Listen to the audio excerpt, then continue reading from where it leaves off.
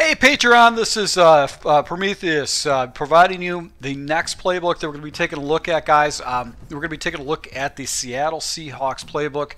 I wanted to go ahead and stay in a 4-3 because I've had pretty good success with it in a previous Madden series.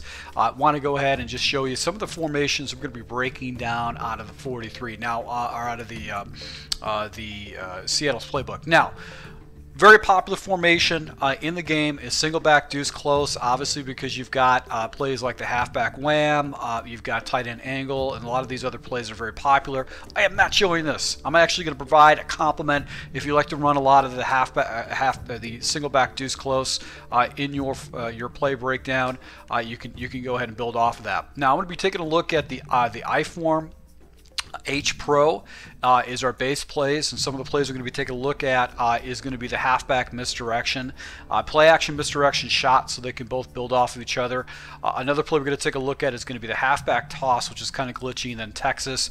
And the audibles are going to be play action scissors, inside zone, and the other audible we're going to take a look at is going to be bench.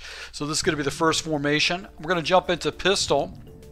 In particular, the strong slot open.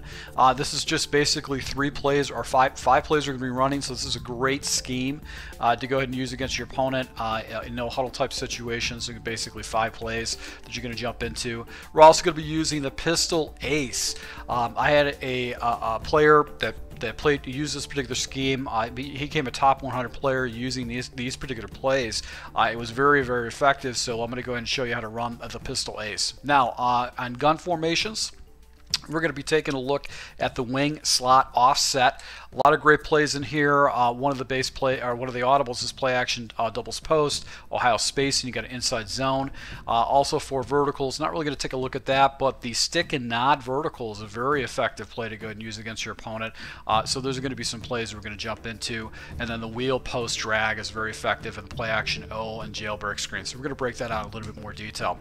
Another play that we're going to take a look at is going to be the gun Y trio offset weak. A lot of great plays in here. Some of the probably the best hands down audibles in the game.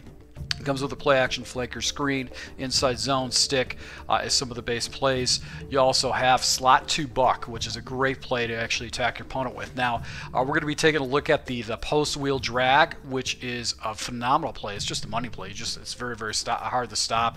And then we're going to throw in some counter Y and halfback draw just to kind of even things out. And then three other plays we're going to take a look at.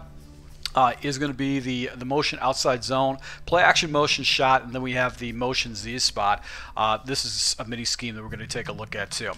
And finally, this is a formation that I've never really used. You've probably never seen it on my gameplay, but we're going to go ahead and take a look at the gun bunch tight end.